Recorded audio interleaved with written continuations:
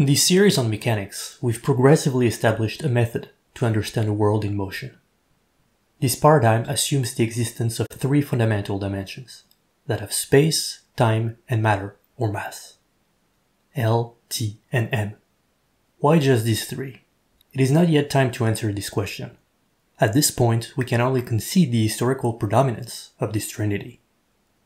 We've seen that the relationships between these three dimensions can be mediated by what we call mechanical quantities, or mass-carrying quantities, with a particular dimensional structure. When the space and time exponents, x and y, are small integers, we get the usual suspects of mechanics, neatly arranged in the table. This table is what we started with in episode 1, and we are still discovering its potential to understand kinematics as dynamics, that is, to understand motion as arising from the interplay of mechanical factors. We've played for a while with pairs of mechanical quantities, which produce power laws in the kinematic plane. These scalings can be seen from a bunch of different perspectives, depending on the types of variables kappa 1 and kappa 2. We used a lot what we call the canonical perspective, where the horizontal variable is a time or duration, and where the vertical variable is a distance or size. Two variables that conveniently align with the fundamental dimensions. In theory, this line or power law extends to arbitrarily large or small scales. In practice, measurements are always restricted to a finite interval. Since episode 9, we know that we can understand this by going from two mechanical quantities to three. When dynamics are governed by a trio of mechanical quantities that form a triangle in the mechanical plane, or table, we can understand turning points in the dynamics. Each pair of the trio is associated with a line or regime, so we do not just get two intersecting lines, but three. As we said in the last episode, we get 3 for the price of 2. And the intersection of the three line is what we called an event, a proper event. Three mechanical quantities that are not aligned give 3 regimes intersecting at the same location in space and time, in space-time. But as we saw in the last episode, there are a lot of cases out there where only 2 mechanical quantities have been identified, resulting in an incomplete or pseudo-event. These pseudo-events are begging to be fully mechanized. We've done this on a couple of examples related to droplets in the last episode, and we've seen how a complete mechanical picture always offers new opportunities to connect the dots between apparently disparate phenomena. We saw then that the seemingly odd diffusive scaling of some low viscosity drops could be well understood by recognizing the influence of a force. The same force that allowed us to capture the viscous dynamics of coalescence of drops and bubbles in viscous outer fluids. Because these two cases may seem anecdotal to some viewers unfamiliar with the world of capillary flows, today we'll address an example that will speak to all. It is time to come back to the most famous intersection in science, the bridge between Kepler's law of orbital motion and Galileo's law of free fall, the stage we set in episode 6. We saw then how Newton approached this intersection by mechanizing Kepler and by connecting the scale of the crossover to the size of the Earth. With Newton's insight, is this intersection understood solely from mechanical parameters? No, it isn't, and such unfinished business deserves our close attention. The dissection of this intersection between terrestrial and extraterrestrial kinds of motion is what gave birth to modern science, so we must tread lightly. How could we follow in Newton's footsteps anyway, when he himself admitted to be standing on the shoulders of giants? Rather than overplaying gravitas, we'll approach this situation with levity. We'll look at this intersection as a great exercise for the methods that we've been promoting in this series, as a challenge or puzzle for us, for you to play with. So, this is what we inherited from Newton. Before we dive in, let's homogenize the notations.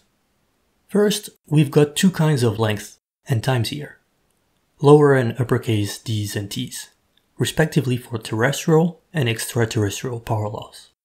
Nowhere else did we take such precautions, so let's just use lowercase everywhere, keeping in mind that the nature of space and time may vary from one power law to another, continuous or periodic. Second, Kepler's law is here written in terms of the gravitational constant, g. But as we've seen before, this quantity does not have standard dimensions. So recalling episode 6, we may instead use its inverse, the levity, and the lowercase m for the mass of the Earth. So Kepler's regime is mechanically complete, simply given by a pair of mechanical quantities. Third, thanks to Newton, we know the space coordinate of the intersection is not exactly the radius of the Earth. There are so-called numerical prefactors of order 1. In the following, we'll forget about these subtleties, use L, and call it the size of the Earth, roughly the size of the Earth. So we have one mechanical regime, one kinematic regime, and one length without any apparent mechanical underpinning. Sorry, Mr. Newton, but this intersection is merely a pseudo-event. It is not a proper event, because the mechanical understanding of the crossover between terrestrial and extraterrestrial motions is incomplete. In light of the previous episode, Newton's treatment of Galileo's regime is clearly hazardous. Newton expressed the gravitational acceleration g from Kepler's mechanical factors by going through the intersection, a classic example of anachronism, using the long time and large scale to express the short time and small scale.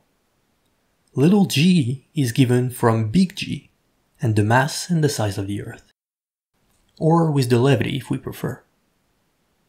Anyway, the resulting scaling mixes kinematic and mechanical parameters, more precisely geometric L and mechanical for the mass and levity. So this scaling is incomplete, a self-similar solution of the second kind in Barenblatt's words, or 1.5 kind if we're picky.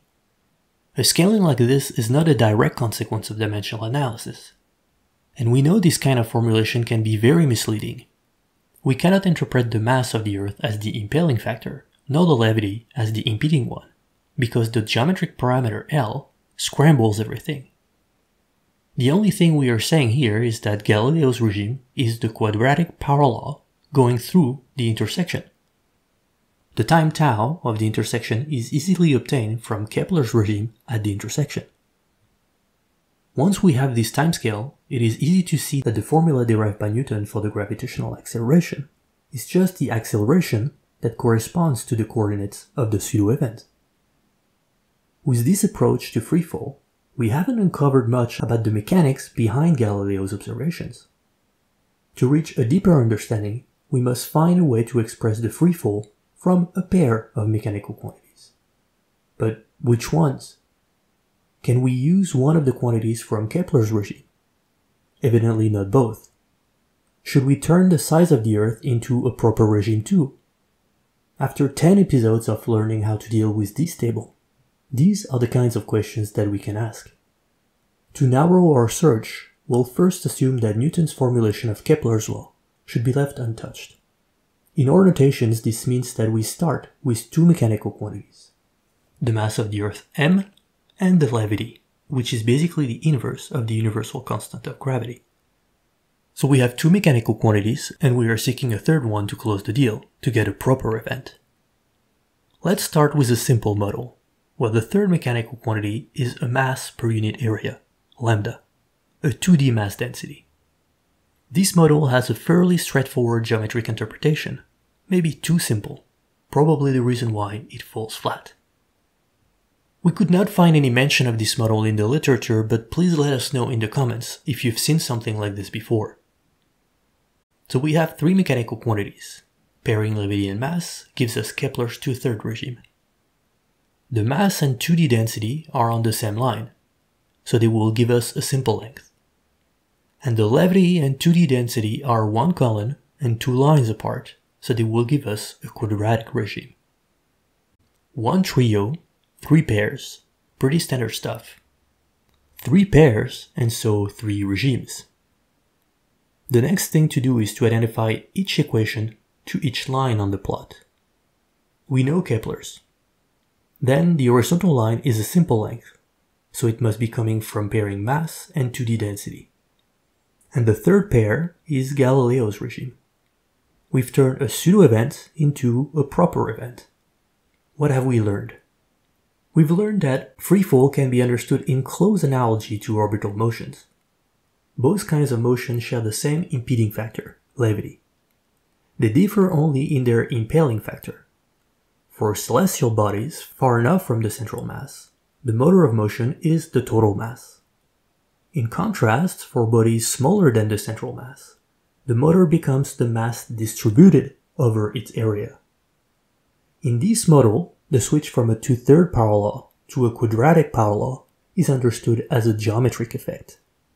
Both kinds of motion are gravitational in the sense that they use the gravitational constant or levity, but the degree of proximity to the attracting body alters the way in which the mass is felt, either as a point when sufficiently far away, or as distributed on a surface when close by.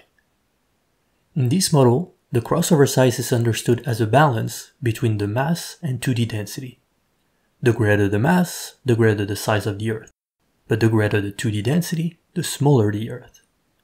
This approach is valid, but it feels somewhat unsatisfactory. Why? Because for historical reasons beyond our point, explaining a size as a ratio between a mass and a density is not really favored. One rather defines the density from the mass and size, area, or volume, depending on the type of density. For instance here, since the mass of the Earth is around 6 × 10⁻⁴ kilograms, and the surface of the Earth is around 5 × 10⁻⁴ meters square, then the 2D density is around 10⁻⁻10 kilogram per meter square. Saying that the value of the density is due to the ratio of mass and area is fine, but turning the formula the other way around to define the size from the density and mass leaves a bitter taste. Maybe we shouldn't try to express the size of the Earth as a simple length after all. Let's try to answer the following question. If we keep Kepler's regime as due to mass and levity, what kind of third quantity can we choose so that we get a quadratic regime? If we only restrict ourselves to 3 mechanical quantities, there are 2 possible scenarios. Either the quadratic regime depends on the mass of the Earth and an unknown quantity, or it depends on the levity and an unknown quantity. It cannot depend on both, since this would lead to Kepler's regime. In one scenario or the other, what are the possible choices of a third quantity? Little by little, we are forced to consider the asymmetry between mechanics and kinematics a bit more closely. If we know the mechanical parameters, then we know how to derive the unit power law associated with it. We've been doing that for a while now. Conversely, if we just know the kinematics, then there are multiple mechanical models to choose from. The right combination of mechanical quantities is the one that allows the greatest number of observations to be synthesized. Finding the right combination is a fun game of mechanical bingo. We've played that game a few times already in the last episode. Let's recall how it works. Here we start with 2 mechanical quantities. We need to find a third one, which would give Galileo's regime, when combined with either the mass or levity. Let's first consider that Galileo's regime depends on levity, not directly on the mass of the Earth. In this case, the third quantity must be on a diagonal of slope -2, going through levity. If we want to restrict ourselves to standard mechanical quantities named on this table, then there are only 2 choices. If we use the 2D density lambda, we get the geometric model we talked about already. Then the size of the Earth is a simple length. The other possibility is to consider a stress or pressure sigma. Let's see how we can interpret this one. 3 mechanical quantities, 3 regimes. The first is Kepler's law. The third is Galileo's free fall. The one in the middle is a regime we get for free, and which remains to be understood. So if for the third quantity we choose a stress, with the right value, then combined with the levity we get the free fall. And adding the mass we get a third regime for free. That is not a simple length anymore, but it is intersecting the first 2 at the terrestrial to extraterrestrial crossover. We see 3 questions to be answered. First, what is the value of the stress and how to interpret it? Second, how can we understand the freefall from it? Third, what is this third shrinking regime, while the size decreases as a power law of time? First thing first. With this trio of mechanical quantities, the size associated with the event is still the size of the Earth, but now it is given as a combination of the three mechanical quantities. How to interpret this formula? One way to do this is to seek a connection to the hydrostatic equilibrium, the first kind of simple length we discussed in episode 2. This formula is often used to understand the size of astronomical bodies as a balance between an internal pressure, stress or elastic modulus sigma, and a force density psi. This force density is a weight density, a substitution we've seen a lot. But wait, the density ρ also depends on the mass m and size L. And using Newton's formula for the gravitational acceleration, we see more size and mass dependence, and g, or its inverse, the levity. Putting everything together, we see that these two formulas are actually connected. So the stress sigma is the elastic modulus of the Earth, resisting its compression under gravity. It is around a few hundred gigapascals. Now that we have an understanding of the stress sigma, we can try to interpret the two regimes depending on it. First, the freefall. If we compare this regime with the orbital regime of Kepler, we see that they share the same impeding factor, levity. But whereas the extraterrestrial orbital dynamics are driven by the mass of the central object, the terrestrial freefalls are driven by its elastic modulus. That's an original take on gravity. The weight of an object on a celestial body basically depends on the inner pressure of that body. Please double check yourself that this formulation is indeed correct. But even if these formulas are correct, are they enlightening us in any way, or are they just confusing us? The final twist is the third regime. Here it is given from the canonical perspective, a variable size d versus a variable time t. A change in perspective can help us understand descaling a bit more easily. We can multiply both sides by d squared. Then the variables on the right can be grouped together and understood as the square of a variable speed v. Rearranging, we may get an idea. To try something we've only done once at the end of the explosion series, to define mechanical variables. For instance, here, this ratio is the inverse of a density, a variable density. We'll discuss how to generally define mechanical variables before the end of this series, so this example is just a preview. The variable density ρ here is the density of an object of mass m equal to that of the Earth, but with a variable size d. So in this context, the variable speed v can be understood as the speed of sound in a body with an elastic modulus equal to that of the Earth, but with a variable density ρ, given by the mass of the Earth and a variable size d. Back to the canonical representation. The third regime represents the evolution of an object of size d, of constant modulus or pressure sigma, but shrinking at the speed of sound, which decreases as the density of the object increases. Is this useful in any way? If you're interested in planetary formation, you might think so. Overall, this mechanical model of the transition between freefall and orbital motion elevates the elastic modulus of the central body to a key player, giving a rather unusual interpretation of Galileo's regime and a mysterious shrinking regime for free. Is such a shift in outlook worth it? Let us know what you think in the comments. Because although this model is exciting, as we said earlier, it's not the only possibility. With this model, and with the geometric model from before, we consider cases where the freefall depended on levity. So the third quantity was on a line of slope -2 going through levity.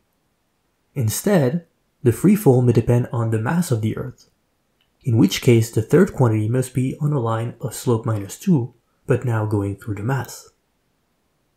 If we restrict ourselves to the standard quantities that are named on this table, the only candidate is the force. Well, then, 3 mechanical quantities, 3 regimes. So we get a different mechanical model of the event. How to interpret this model? We'll leave it to you as an exercise to identify the nature of the force F, by deriving how it relates to the size of the Earth, and then to find interpretations for the freefall and for the additional linear regime depending on levity and force. Let us know what you find in the comments. So far, we've approached mechanical models of this crossover by assuming that Newton's formulation of Kepler's law was untouchable. Orbital dynamics depend on the central mass and gravitational constant, or as we put it, on pairing levity and mass. And that's it. Well, no offense to Newton, but we feel adventurous today, and we want to try something else, what we may call the capillary analogy. As we'll see now, planets can be understood as droplets, and gravity as a sort of capillary force, rounding up objects that it affects. We're going against Sir Isaac Newton here, so we must proceed with caution. He won't mind, but his many disciples may take offense. The best would be to have an authoritative figure on our side, like the Nobel laureate Chandrasekhar. For a while we've been under the impression that what we are about to present was basically Chandrasekhar's idea. We feel we've read about this somewhere, but couldn't find a reference in making this video. So if you know any connection between his work and this capillary analogy of gravity, please let us know in the comments. Alright, the observations we want to understand are the following. We have two power laws, the quadratic power law from Galileo for free falls, and the 2/3 power law from Kepler for orbital motion. 2/3, we've seen this exponent in another context, when discussing pinching, coalescing and spreading droplets, or capillary ripples at the surface of liquids like water. Like Kepler's law, these regimes display a size proportional to a time to the power 2/3. For droplets and ripples, the exponent was understood by pairing a surface tension gamma with a density rho. Indeed, these two mechanical quantities are separated by 3 columns and 2 lines, and mass and levity have the same relative placement, 3 columns and 2 lines. Crazy idea.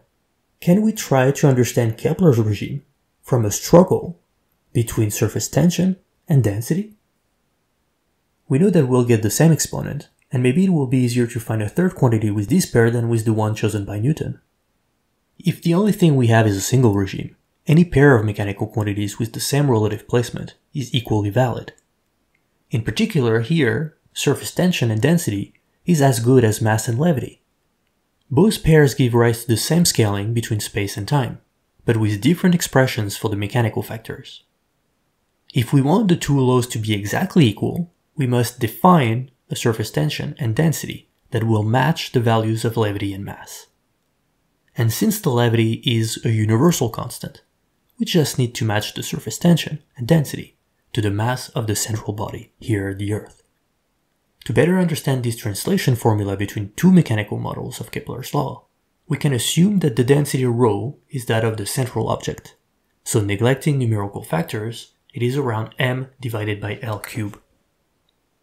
So rearranging, the surface tension gamma can be understood as the gravitational potential energy per unit area on the surface of the Earth, here written using the gravitational constant g to facilitate comparison with textbook notations. We invite you to do the couple of lines of algebra yourself to convince you of the validity of this equation. Written in this way, this effective surface tension is not so frightening anymore, and we're ready to concede that Kepler's regime can be understood from pairing this surface tension with the density of the central object. It is an unconventional view of gravity, but it's not wrong, and now that we've made this first step, the next one is comparatively easy. Since we can conceivably define a surface tension from gravity, maybe we can understand the size of astronomical bodies like the Earth, in analogy to the way we understand the size of droplets. This wonderful picture by Marcus Riggles is the perfect segue. Expertly crafted, it shows a pinching droplet reflecting a map of the world in the background. Droplets cannot have all possible sizes. In the presence of gravity, their size is limited by the capillary length, an example of simple length we've introduced in episode 2, and which we've seen on a few occasions since. Can the size of the Earth be understood from such a balance? Why not? Since we now have an expression of the surface tension from the gravitational potential energy, this equation is just a way to define the appropriate force density psi. Plugging in the expression of the surface tension, we get a force density depending on the mass and size of the central object. A formula that we can split to reveal the central density and the acceleration of gravity g, written a la Newton. So the force density is the good old weight density. If we recap, we have three mechanical quantities in this model: the density, weight density, and surface tension of the central object. We know this particular trio, it's one of the examples we've covered in episode 9, when discussing ripples and waves. We have three regimes. The first is Kepler, the second is Galileo, and the third is the size of the central body, understood as a capillary length. We have a fully mechanical model of the intersection between terrestrial and extraterrestrial gravitation. Admittedly, a strange and unorthodox model, but a valid model anyway. This capillary analogy allows us to make unexpected connections between apparently different dynamics. On this plot, we have the transition between free falls and orbital motions, around and on Earth. In this case, the density is around 5,500 kg per cubic meter. The force density is 5.4 10 to the 4 kg meter minus 2 second minus 2. And the effective surface tension is around 2 10 to the 18 kg per second square. If we select a different astronomical body, like Jupiter, the curves are shifted according to the new values of density, force density, and surface tension for Jupiter. The data points on Kepler's regime correspond to the Galilean moons of Jupiter, and the freefall trend corresponds to the acceleration of gravity on Jupiter. If we now consider the Sun, we have to increase a bit our scale to accommodate the orbiting planets. Earth, Jupiter, Sun, these three cases correspond to the trio of surface tension, force density, and density in the context of gravity. The exact position of the curves depend on the values of these three mechanical parameters. The exciting advantage of this capillary analogy of gravity is that we can now interpret the dynamics of droplets, ripples, and waves with the same framework. Let's see this with waves and ripples. In episode 9, we discussed their dispersion relation, here measured in the case of water. Three lines intersect at a single point. The underlying trio is the same, although the values of the mechanical parameters are different. In particular, the value of the surface tension is much smaller than in the astronomical arena. To see more clearly the analogy with the crossover between Kepler and Galileo, we can represent the same data, but from the canonical perspective. Here, the size d is the wavelength of the ripples and waves, and the time t is their period. The long wavelength regime is analogous to Galileo's freefall regime, depending on the force density and the density. The short wavelength regime is analogous to Kepler's 2/3 regime. And the horizontal regime is the capillary length, here a bit large due to numerical factors like 2 pi. If we read the plot from left to right, in this context the data start on the 2/3 regime and end on the quadratic regime.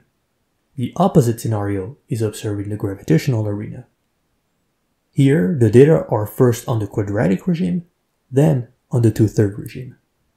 Why such a difference? We've been using arbitrary units so far, seconds, meters. It's time to use the objective units given by the coordinates of the event as derived in episode 9. For each set of curves, for each event, we can calculate the values of these units and rescale the curves accordingly. Here is the set corresponding to the Earth, with the freefall and two satellites, the International Space Station and the Moon. Of course, with these objective units, the Galilean moon neatly align. And if we consider the solar system as a whole, the orbital characteristics of the planets also fall on the same master curve. And now, thanks to our capillary analogy, we can also place the dynamics of waves and ripples. We could of course add more data, like the moons of other planets, or the pinching, coalescence, and spreading of low viscosity fluids.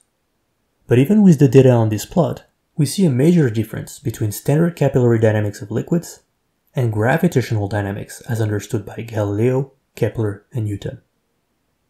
We are dealing with the same event, understood from the interplay of surface tension, force density, and mass density, but the paths are different.